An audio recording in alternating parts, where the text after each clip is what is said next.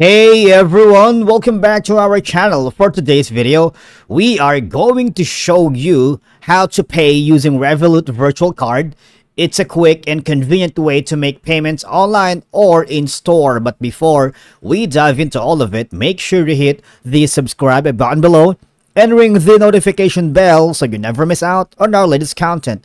Right, so using a Revolut Virtual Card can offer a lot of advantages for you, which may include, number one, it is more secure than physical cards because they don't have a physical presence and can't be lost or stolen in the traditional sense.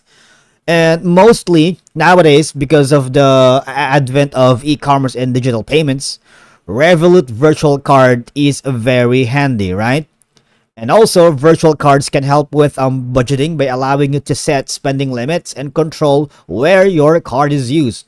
Now, before we can even pay with Revolut Virtual Card, we must have a virtual card. And how to get one? Simply, this is what actually a Revolut card would look like. Right here, you're going to be having a virtual account numbers right here. All right. So, if you don't have one, you go here at helprevolut.com. All right.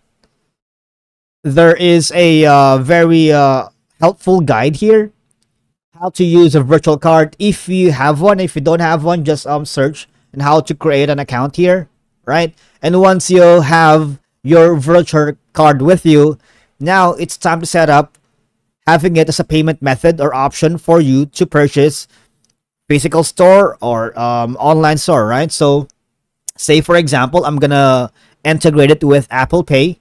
So first, you have to be ready with your Revolut virtual card number. So right now I'm here at my Apple Pay right here. So first off is I'm gonna go here at the add to wallet section, and then you see right here the option we're in debit or credit card. Just click on it and you will be forwarded to another window.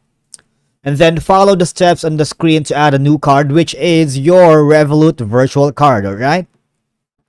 But remember guys, sometimes Revolut can be used for international transactions, but they come with a competitive currency exchange rates, making them useful for travel and international purchases. So after doing that, you will receive a confirmation email for you to validate that you are trying to link your Revolut card to your Apple Pay. And that's a wrap for today's video. Thank you so much for watching, and I'll see you all in the next one.